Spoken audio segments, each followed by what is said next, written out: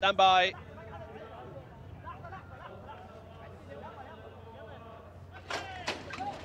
And they're off and racing for the King Khalid Racetrack Championships for fillies and mares over 7 furlongs. Floating Spirit, not the best away. Likewise, Princess Yara is reined in towards the back end of the field. Meanwhile, Off the Map is the first to go, with Not Even Close on the inside of Edat. This is the leading trio. 2.5 lengths back to Shajwa, who races in company with Alpha Saleh and also Israj. Back against the inside is Pretty Flag. Alongside the orange jacket are Sail on Silverbird, has 3 or 4 behind.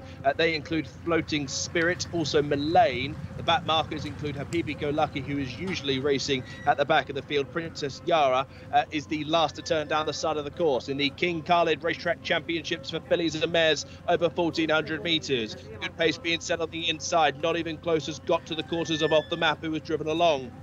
Edat now produced 3 wide as they come around the turn, with Shajwa now moving into 4th. Alpha Saleh is starting to close, racing on the outside of Sail on Silverbird. Then comes Israj, who needs to find another gear. Likewise, Pretty Flag, Mullane, Princess Yara, Habibi Go Lucky and Floating Spirit have it all to do from the back of the field as Edat now takes up the running, racing inside the final furlong and a half. Abdullah Al Farouz can sniff a treble as he pulls out 5 lengths on Off the Map, who can't offer any more. Alpha Saleh is now closing on that one for the placings, and then comes Shajwa. What a day for the White Stable in the final afternoon at Taif. They will have a big race hat-trick with the King Khalid Racetrack Championships as Edat dots up for Abdullah Al Farouz. Close for second. Off the Map finishing well with Alpha Saleh, and the rest were coming home at wide margins. Well, Edat has scored big White Stable